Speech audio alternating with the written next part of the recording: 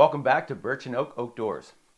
Today we're going to talk about the Zone Comfort Trac 2000 boot from Cabela's.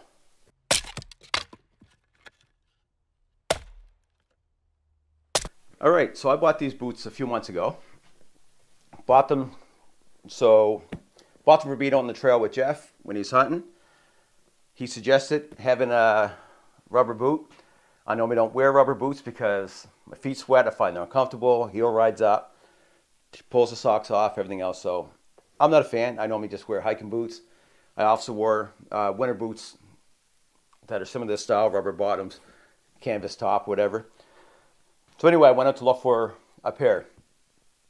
We went to Cabela's looking at a couple of different brands, but found these for they're regular $209. I got them on sale for $109. This video is not sponsored, by the way. It's 2,000 grams of insulation in the toe, 16 on the top of the foot, 12 in the heel. Nice thick tread. It's a neoprene upper with a strap on the boot so that you can make it easier to get your foot in, get your leg in there, and then you can cinch it up to tighten that on your calf. If you're out in the snow, that's going to allow less snow to get in your boot, which will also keep your feet dry. I've been in the water, I've been into the snow with these.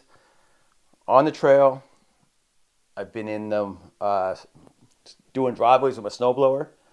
They kept my feet warm, they keep my feet dry, and they're comfortable as well. Now when you pick them up, there is a lot of weight to these boots. I'd have to check the exact weight. If I find the weight, I'll put that down below. So in the hand, they feel heavy. On your feet, they're not. It's a big, wide boot though. It's almost, when I first saw them, I thought it was like a moon boot. And I didn't think they'd be comfortable to wear. The weight, most of the weight is down low. I find it doesn't cause a problem. They don't feel as heavy on your feet as they do in your hands. And they're comfortable. I noticed my wife's been wearing them to walk the dogs recently. We get a lot of snow, and she's just been tossing these on. She said they're warm and they're comfortable, so it's a great boot. No complaints.